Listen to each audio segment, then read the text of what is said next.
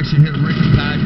No chance. Christian Juice is run over by Thompson, and Malone comes back after him. What do we have here? Malone drives Thompson into the boards, and we got a scrub on the far side. Gloves are dropped. Malone is going to go after Acolatse now, who got on everybody's nerves yesterday, and he's got a couple lefts right to the kitchen there.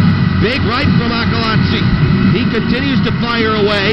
Malone back with a short left. They exchange punches. This is the only bout out of all, but both players go down, back on their feet for round two. Malone back with a right. He takes a bit of an uppercut.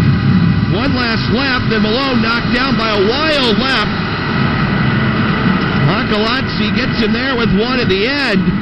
As those two scrap with 12:19 to play in the third. Malone went after Thompson, who belted Juice. And Malone nicked up from his own visor a little bit. Will head off for some repairs, and by nicked up,